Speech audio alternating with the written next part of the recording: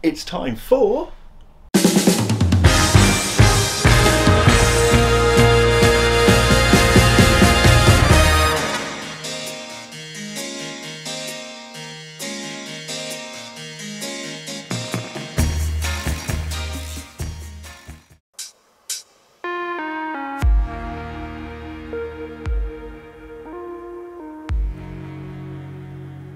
Hello and welcome back to Bug Rounds. On this channel we like to discuss all things creepy crawly, so if that's something that interests you, please consider subscribing to the channel. Now, today's Phasmid Files video contains an awesome species and a nice easy one if you want to get into the phasmid hobby, and that is the Phaenopharos khaoyaiensis. So, the animal you see in front of you here is a Phaenopharos khaoyaiensis. Now, I struggled to find a tall enough plant to feature this one on, so please bear with me on the filming of this particular insect. But we can start off by saying, straight off, the handling these guys, or gals should I say, which I'll explain in a moment, is no problem at all. Now, the common name for these is the giant Budwing stick insect. You get the giant part right, but here are the little bud wings. Now, she doesn't really like me touching her to open these, but I'll see if I can show you. There we have it. Those little wings there are why she's called the giant Budwing stick insect. Now, they will often stick to these beigey browny colours. It's only the wings that you just saw that come out red. They will flap these if they feel a predator is around to say, "Stay away, I'm dangerous," or "I'm scary," red being the known colour for danger in the animal kingdom. Whether it actually works or not, I'm not entirely sure. Another good point about these is these eyes, almost marble effect eyes on these phasmids. It's truly fascinating. But we need to get more to the point on how to keep these, and some more information other than what you can just see with your very eyes. The PSG number, or Phasmid Study Group number, is 215. Now, the interesting thing about these is they were actually collected by, and I'll probably say this wrong, Ingo Fritschy. I really can't say that, but that was it back in 1997. However, the species was not actually described until the year 2000 by Zompro. Now, I forgot to mention, when going back to these wings, obviously being little bud wings that are used to startle predators, they can't be used to fly or even glide. Imagine an elephant having wings the size of a pigeon. Similar thing here. They just wouldn't have enough power to get them off the ground. Being a species that can reach 13 centimetres, in my opinion, will put them in the bracket between medium and large phasmid. 13 centimetres is pretty big to some, but if you see what else awaits in the realm, you would think these weren't very big at all. Now, you will only find females of these in the hobby, at least at the moment anyway, and that is because they are purely parthenogenic. Although it is believed by some that there are plenty of males out in the wild that just weren't collected. You'll often find with parthenogenic species that males are not really that easy to come by. However, I imagine that if we managed to get males in the hobby, they would be same coloration, slightly slimmer, and perhaps different wing shape, but that's just a complete guess off my own back. Now, if you're looking to feed these phasmids, don't use the plant I'm using here. You'd want to feed them bramble, raspberry, hawthorn, hypericum, rose or oak. At least they're the food plants I know that these will take to. Personally, I tend to stick to bramble, raspberry and a bit of oak. Now, these are a Southeast Asian species, originating in Thailand, although there is possible chances of these being elsewhere. That's the only known location I know of for this species.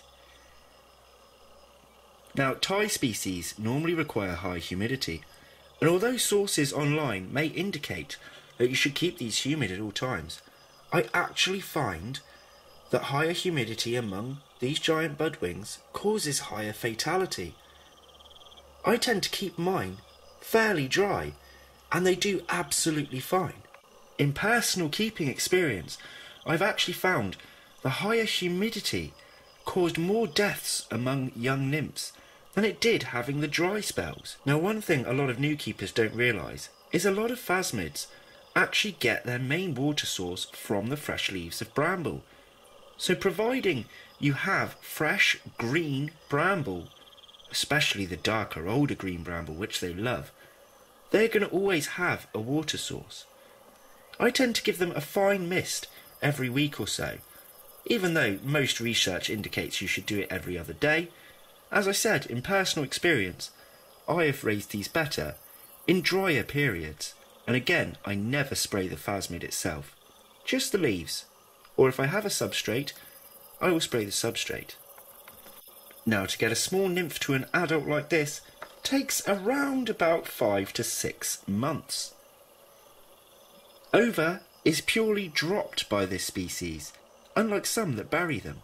Let's have a look at her abdomen and see the difference between the burying species. There. Look at the end of her abdomen in comparison to some of the other species that we've looked at. You'll notice that others had a spike. This is normally used for digging into substrate to lay their ova. The giant budwings don't have this long ovipositor. They simply open the abdomen and drop the ova directly onto the floor, even from high up surfaces. It doesn't damage them, of course. The ova are absolutely fine. And you will often find they take 4 to 6 months to hatch. And again, like the other ones I've shown you, they have a high success rate. Have you seen my nymphs explosion video? If not, type it in and check it out after this, and you'll see how many I managed to get from just a few adults of this species before. Now, there is one super cool thing I like about these phasmids. You see how long their legs are compared to my finger? I would class them as a long-legged, thin phasmid, right? Normally, long-legged phasmids do often drop legs. This is a defence mechanism used by phasmids, kind of how a gecko will with its tail. A phasmid can drop a leg to escape a predator, and they'd grow it back next molt. Adult phasmids, however, do not molt anymore, meaning they cannot regrow their limbs. So if one loses a leg as an adult, it's never going to get it back. But to the point, right? Why do I like these stick insects with long legs more than some others? They're not prone to dropping.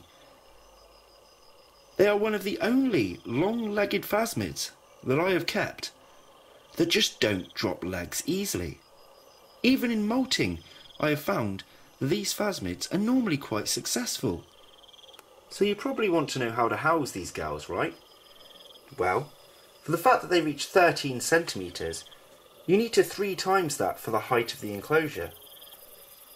So I wouldn't have an enclosure any less than 39 centimetres tall for successful molts with this phasmid species. That doesn't mean you need it to be 39 centimetres. It means it as a minimum. So getting a 40, 45 or even 50 centimetre tall tank, or bigger, would only be better for this species. Now, most South Asian species I seem to find do better in tanks like an Exoterra. However, I have raised budwings in net cages, in Exoterras, and in half acrylic and half net tanks. I find that most nymphs make it to adulthood pretty easily, meaning I am going to give these guys a difficulty rating of 2 out of 10. My only reason for choosing 2 is because they are on the slightly larger side, the mid to large size phasmid. It means getting a more expensive enclosure, meaning you have to spend more as a keeper and maintain a larger enclosure. But that's it. That's the only reason I'm not making these guys simply a 1 out of 10. I just want to get another shot at those eyes. That's one of my favourite things about these. You'd think it would be the red wings, right? But no. For me, it's those eyes. Very unique looking. And as we've shown in other phasmids, they keep their antennae pretty close together. Look how long they are. even longer than their legs. It's still going. Wow. For body texture, I would say they're warty. They don't really have spikes like many other phasmids do. Instead, they have this sort of warty texture along their back. I say that purely for look, not the fact they are actually warts. And don't worry, you won't catch them. Now I think it's going to be time we come to an end of this video. I'm sorry I couldn't show you the enclosure for this girl that I actually keep, but the reason being is she is a rogue. I sold this culture on after enjoying them for 3 generations, but I missed a single egg, and that egg hatched, and I couldn't bear to freeze her off or feed her to the teas, just because she was one final survivor after selling my colony. So I kept her, and I thought, you know what, we'll leave her to cohabitat. If she survives, she survives. And she did, all the way to maturity. The problem I have now, of course, because she's parthenogenic, she's laid lots of ova, so I'm going to have even more offspring. But to be honest, she's getting old now, which means a chunk of her eggs might be due to hatch within the next couple of months. So I may well pass those eggs on. Or if they turn into nymphs, I will certainly pass the nymphs on to maybe another YouTuber. So what I want you guys to do is comment me below. Let me know what you think of the Phaenopharos khaoyaiensis. Is this a species you want to own? Do you like this one more than the previous phasmids we have shown? Or do you think that she is boring? Don't forget, of course, she has those awesome red wings we saw earlier. That's the only time she's been willing to bring them out for me today. I would have loved to get you some better shots of those wings. They actually shake them about and it makes a rustling noise, something I was hoping to catch on camera today. But you'll just have to take my word for it, or buy yourself some Budwings, and see if they do that for you. So if you want to see what else dwells within the realm, make sure to pop back weekly for multiple videos. If you think the information on this video might help out another keeper, or get someone interested in keeping phasmids, please share it across social media. I also keep a host of many other things if you're new here. Mantis, tarantulas, scorpions, beetles and more. So if stick insects aren't your thing, still stick around and check out my other content. I think it's time I put this big girl back in her home. So what I want to say is thanks for watching everyone, and I'll see you in the next episode. Goodbye from me and goodbye from her. Take care guys. Bye bye.